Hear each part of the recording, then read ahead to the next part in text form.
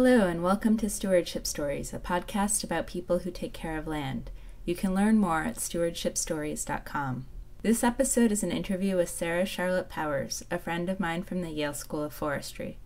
Before going back to school, she was the parks manager at Scenic Hudson, a regional land trust in New York. While there, she had to balance the ecological values of the property she took care of with the needs of the communities around them. It wasn't always easy, as you'll hear in this story. Central to the story is a crew of high school students who worked on maintaining Scenic Hudson's parks. Sarah doesn't mention the crew until halfway through this story, but pictures of them, provided by Sarah, will be shown throughout. We did this interview in a classroom at the school, and in the background you can hear construction going on, as well as people in the hallway. My name is Sarah Charlop-Powers. What was your first experience in nature and what first got you on this track of doing this kind of thing? Sure. Well, my first experience of any kind with nature was probably at the New York Botanical Gardens. When I was a kid, we lived in the South Bronx, but we had a car, and it was, at that time, the gardens were free to the general public, and we used to go there a lot as a family or as a neighborhood, I guess. We had but especially when I was little and it was just my brother and I, my mom used to take a lot of our neighbors and stuff with us.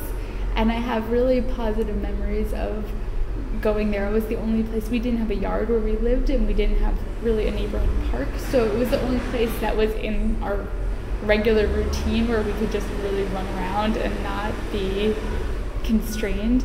And I have a very clear memory of when they started making it more secure and putting up fences and trying to sort of turn it into the very cultivated place that it is today, of them putting these signs up that said, "No walking on grass," and my mom telling the security guard when he came to yell at us for having like 20 kids on the grass that none of us were walking, and we were all hopping and jumping and skipping and running and cartwheeling. She was like, "I don't see anybody walking here.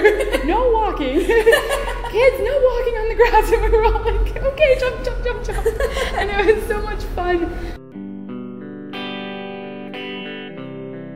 Prior to coming to school, I was the parks manager for Scenic Hudson, which is a regional land trust in the Hudson Valley in New York. Our offices, or their offices now, are in Poughkeepsie, but the organization protects land from just north of New York City, starting in Yonkers, which is the southernmost part of Westchester County, all the way to the area north of Albany, so north of the Capital District. And my job there as the parks manager was to figure out how to maximize the ecological and social values of the properties that we owned, which when I started was about 5,000 acres. I would say the initial issue was that they had never had a parks manager, and they hired me already as the owners of this huge amount of property with no plan for how to manage it and very little thought about how to interact with all of the communities that were affected by the conservation choices that were made by the organization.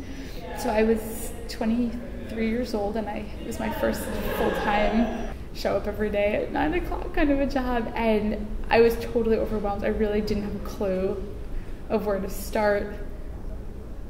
But I would say for me, some of the things that I think caused me to think a lot and to grow a lot were a lot of questions about equity and who the organization was really accountable to. And this board of directors and the traditional constituents have tended to be sort of an outgrowth of this initial very wealthy riverfront property owner kind of group of people. But there's millions of other people who live in the valley who never really had direct representation, but whose opportunities to experience nature were affected. And so there was a lot of questions in the time that I was there about how to broaden the base of support and also how to become accountable to more people without losing the flexibility and autonomy to sort of do what we wanted. And that really shaped a lot of my interests and my thoughts about how to manage things. I was accused on more than one occasion of being too human-centric and not thinking enough about sort of pure ecological values of the properties. And I really feel that, if anything, that really cemented my idea that ecological conservation without human buy-in is sort of a losing battle. Can you tell about a specific property where that happened? Yeah, definitely. The property where that was the biggest issue was on the northernmost end of the Hudson Highlands, on the east side of the river. There's the city of Beacon, and then to the east of that is the town of Fishkill. And that area is contiguous. Scenic Hudson owns about 2,000 acres, and it's contiguous with several thousand acres of land that's owned by New York State Parks. And there, for many years, there was no consolidated ownership over that very large swath of property. And so there was tons of traditional uses that were really historic, and they included ATV riding and hunting, both with bow and arrow and with shotguns.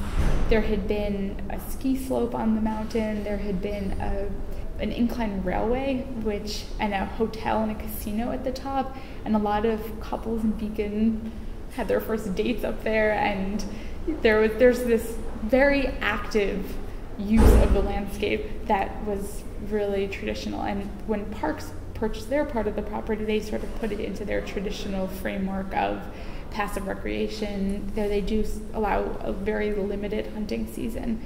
And when Scenic Hudson purchased the 2,000 acres that they own, they sort of extended their traditional, leave no trace, just sort of use the property in a way that doesn't leave any impact philosophy. And that was a total disaster. And it created a lot of really strong negative feelings within the community.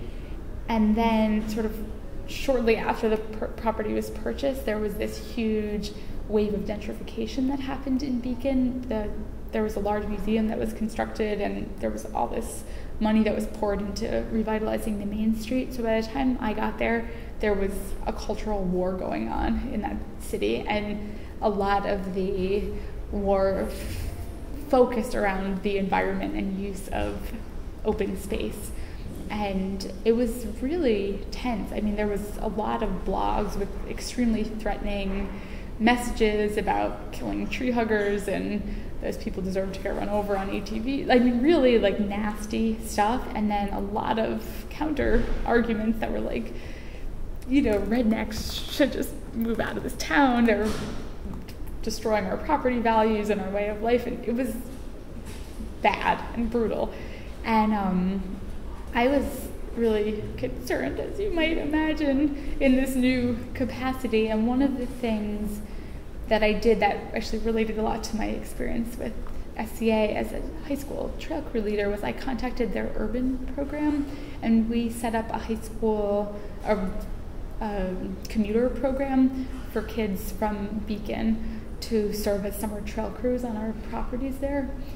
And we hired kids for a couple of summers, and they did all of our stewardship activities, and part of their summer plans were to host community events for the broader community on those properties. And I would say that the project was a success, though it ended up petering out because of funding, which is still something that's kind of sad to me, because I felt that it was really just the tip of an iceberg that really could have been explored so much more. But it was one of the things that I was definitely proudest of in my time there. The underlying issues weren't resolved, but the focus was definitely shifted to what opportunities could be created within the framework of what was going to be allowed there. And I think that was, while it didn't make everybody happy, it definitely took a lot of the stress out of the interactions between the conservation community and the public community, because it was sort of value added to everybody.